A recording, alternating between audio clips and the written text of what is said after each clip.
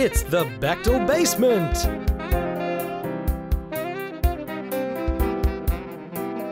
On today's episode, cooking!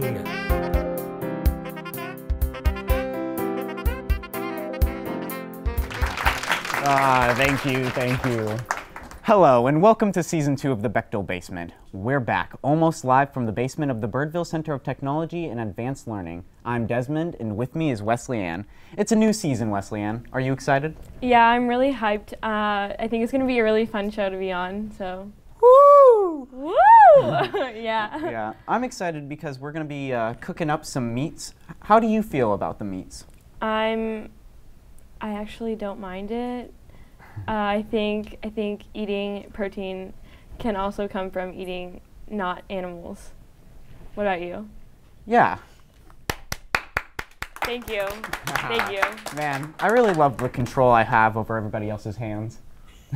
We have a great show today. We're featuring our very first cooking segment. Stay with us. We'll be right back.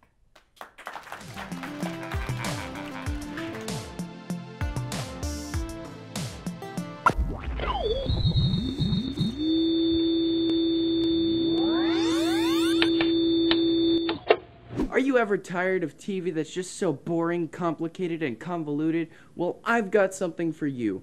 Whitney Minus, a paid subscription to Static. For only $8.99 a month, you can watch as the black and white pixels flicker in a plethora of ways. I have black, I have white, what you want. Now let's find out what regular people like you think of this product.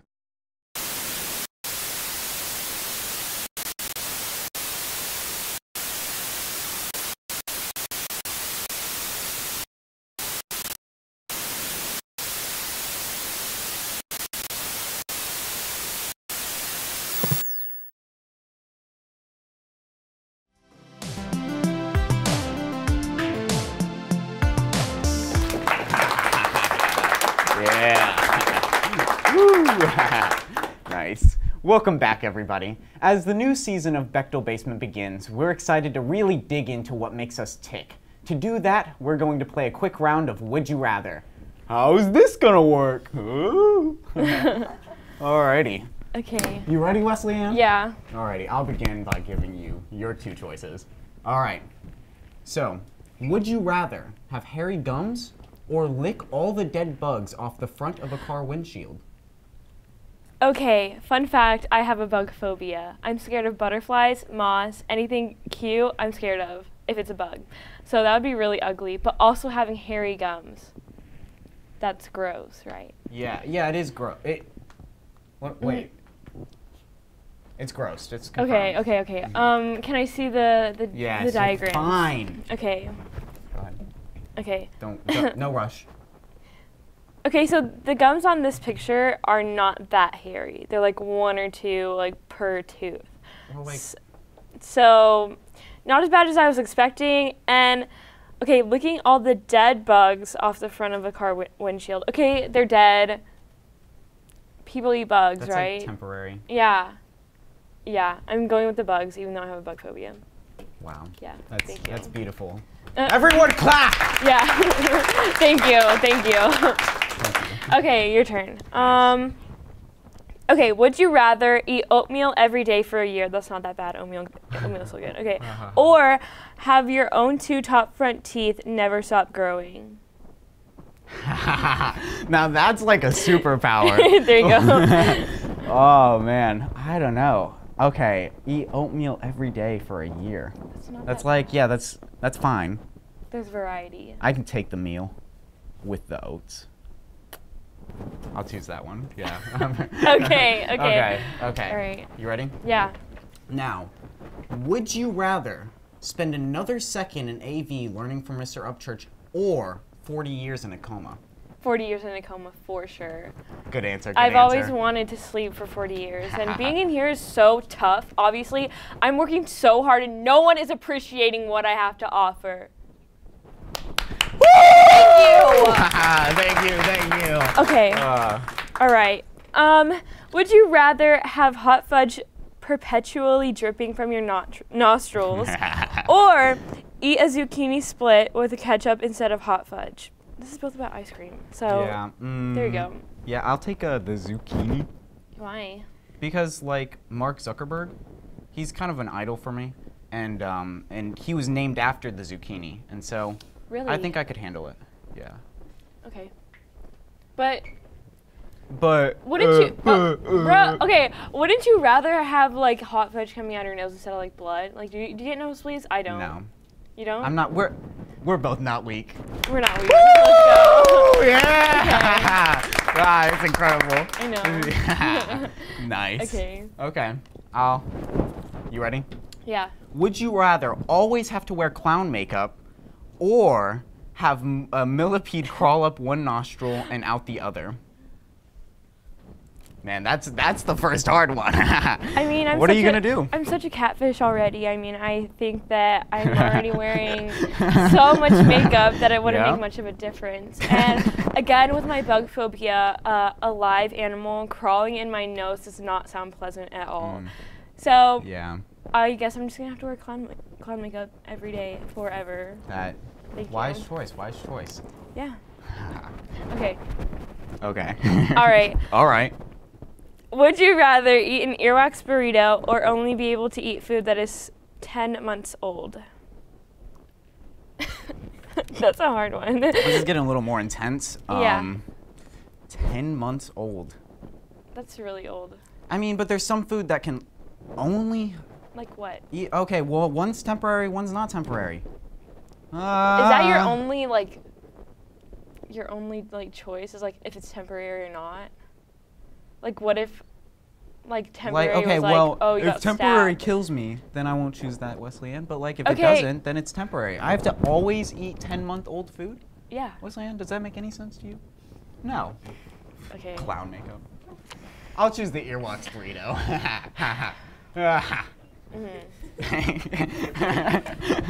You ready, Wrong Wesleyan? decision. Yeah, go ahead. Alrighty. Would you rather? Never mind, we're done with this game, fools. Alright, we'll be cooking with Steve Wesley right after this. Stay with us.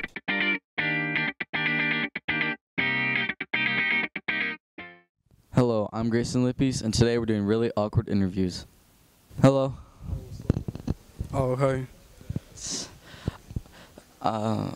Philly cheesesteak. What about it?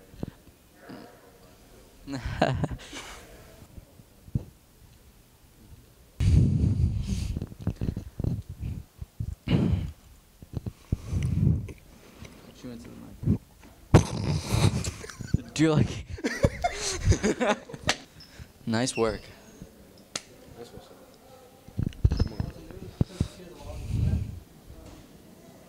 Y'all are uncomfortable?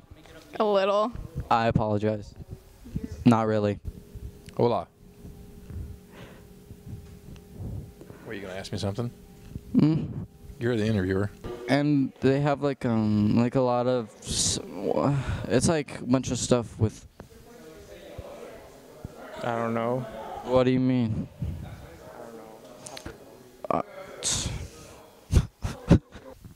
Hi. Okay. Okay. What? Huh? What do you mean? Huh?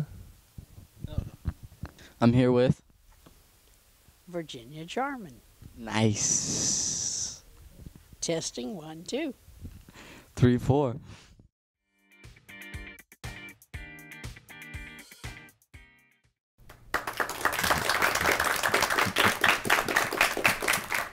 Our guest today is a chef, a teacher, and he has been seen on such shows as My Family Recipe Rocks. He's going to be teaching us his favorite hot wings recipe. Please welcome to the basement, Steve Wesley. Thank you, thank you, thank you, thank you. Okay, so today we'll be preparing our famous sweet and heat wings. We have a little secret ingredient we're going to add to that today. The best way is to go, you can do frozen wings or raw wings, and we're going with the thawed out wings. We got a special seasoning here that they ask me every day what's in it, but when I leave, it leaves with me. Anyway, all right, so we're going to go ahead and put the wings in and fry them about 10 minutes. We got the grease kind of hot there, about 350 degrees. We're going to get them in there and See that grease is rolling really good, so we're gonna be all right. All right. Okay, so once again, we're gonna let that cook for about 10 minutes, get it done all the way through, and then we're gonna come back and show how the process goes with the seasoning in our special sauces. And it does say sweet and heat wings, but I would tell you what's in there also, but family secret. Anyway, every Wednesday at the BCTAL, we have Wings Wednesday, so we have a different flavor every week. So come on to the bistro at the BCTAL and Wings Wednesday.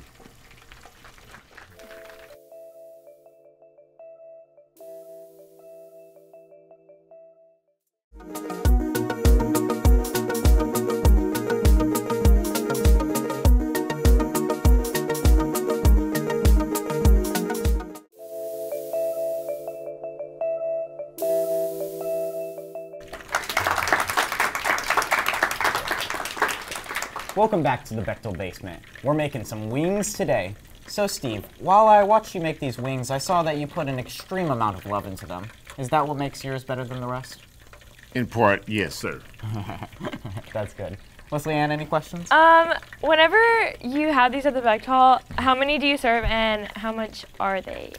Okay, so we have bone-in, which we're cooking right here, and boneless. So it's 4 bone-in and 5 boneless, and they're only $3. Best deal in town. Wow. Better than those other places that will go nameless. Yeah.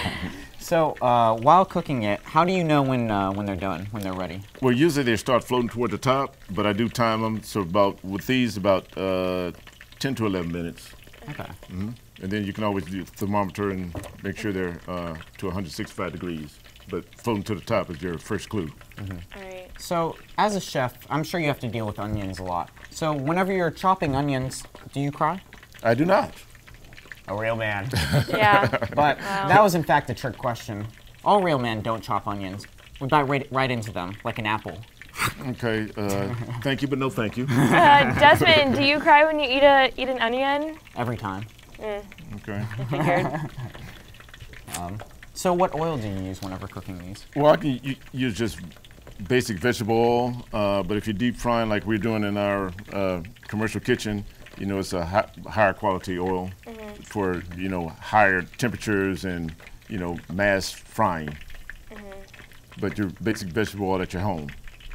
So when developing these special seasoning, is it just a trial and error kind of way? Or is it like family passed on? Or? Well, I came up with it, so it was trial and error at first. Like, okay, you make some wings, you take them to your neighbors, and, you know, they like to, if you have food, you can go to your neighbor's house and they'll let you in. All of them. Yeah. And so then, you know, this one's pretty good, this one's pretty good, oh, but this one. And so that's how it came about. Literally, that's the true story. Wow. You have some good friends. Yes. Well, they like to see me come because they have food. Okay. That's always a good welcome into my house. Always, always. Yeah. All right, so we're getting ready to pull them out. I'm gonna turn this oil off. It's been about 10 minutes. We're getting ready to pull them out and season, sauce, and plate. So they're golden brown, just like you like them. Gonna be all crispy. And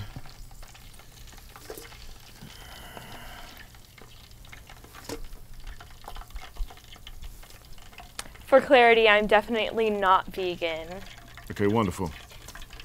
Just wanted to make that Okay. very clear. So it means you want to test them out. Is that what you're telling me? Yeah. Okay, got it. Okay, so we're going with the special seasoning, unmarked bottle. See, unmarked bottle. The students ask me every day what's in there. They really ask the other teachers, and they say, I don't know, and they don't know, because I'm the only one that really knows. So I'm going to go with a little seasoning first to get it all throughout the chicken, and we can go with our sweet and heat. And it's sweet because I stuck my finger in it. Kinda. All right, here we go. So, and you got to know what you're doing, so you won't drop them on the floor. And you don't want to go with the 5-second rule unless you're at your house, right? Okay, so let's add a little bit more seasoning to it, and right here. And I heard somebody saying something about heritage, so we're gonna add a little hot honey to kick it up a little bit. What do you think is like the most important ingredient when it comes to the whole sauce? Well, obviously, different flavors, and the flavor has to go all the way through. You have some like this one that's going to hit you, and then something's going to come back and hit you on the back of the head, Right. like the hot. Okay. So we got the sweet heat, and I did a hot honey on the back of it, and so we're going to go ahead and plate this. How long have you been making wings for? Well, since the 90s, like before you all were born. Back in the 90s, wings started getting popular. I was living in Memphis, and they were really popular in Memphis. And so one thing led to another, and here I am. To be honest, I didn't even know wings existed past the 90s. Okay. Yeah. Okay, and here we go, all plated up. And bam. There you go. Nice. Does anybody want to try? Well, I mean, I'll try it. Yeah. You know what? I wish I had my paper towel over here, but Come on, guys, let's try some wings. yes. It looks really hot. Here. I don't know. Well, okay, here you go. You good? Okay. You good? Yeah. Okay. Let me know what you think. Okay. Nice. All right, so how's the wings? Good? You're better than those other places? Of course. Yeah. That was great. Thank you so much for stopping by. We'll be right back. Alrighty.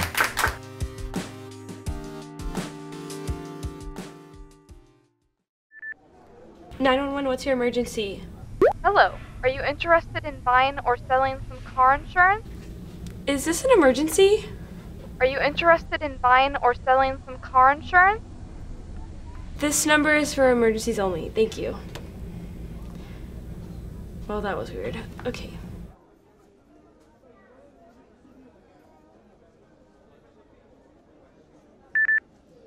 (911), what's your emergency? Hello, this call is officially a final notice Hello? from IRS. Internal Revenue Service. The reason of this call is to inform you.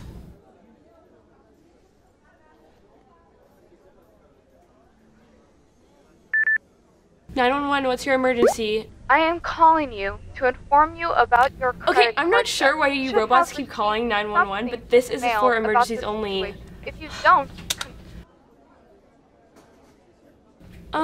Sir, are we supposed to be getting robocalls? No, we have a filter for that. It's just like, I just keep getting calls and I just don't know if that's a problem. Listen, quit making excuses for hanging up on people and just get back to work, okay? Okay. I have called to inform you that you have won a free vacation from Sandals. Your car insurance payment is overdue. On my end, I've seen that you have been driving safe. I am calling you to inform you about your homeowner insurance. Okay, if I hear another word about the IRS or the credit card debt again, I'm gonna throw my chair across the room. Ma'am, I'm in a real situation here. I've hit someone. Oh, don't try that on me. I've heard them all. IRS, credit card debt, home insurance, and I'm sick of it. No, this is serious. I've hit someone with my car. Oh, no. Don't even try. This number is for emergencies only. This is a real emergency. Yeah, thank you.